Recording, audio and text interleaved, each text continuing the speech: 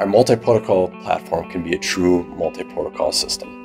We have customers out there that use an Ethernet IP master to control station outputs and monitor input data, but they also use Modbus TCP to access input data for their Ethernet IP system. They use this to create logistics software for tracing and tracking parts. Essentially, there's two communication platforms on one system using one Turck I/O distributed I/O station. For our multi-protocol platform, we use PROFINET RT or PROFINET Real Time.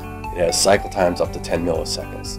We also have GSTML files that are used for easy integration into PROFINET masters. For our block I/O, we have what's called fast startup, which our stations can connect to the network in under 150 milliseconds. Also, on some of our platforms, we have Media Redundancy Protocol or MRP. We also have EtherCAT and PROFINET IRT products. Adding I/O to these high-speed networks allows us to bring our RFID technologies to these networks. We have EtherCAT and PROFINET IRT products for in-cabinet and block I/O applications.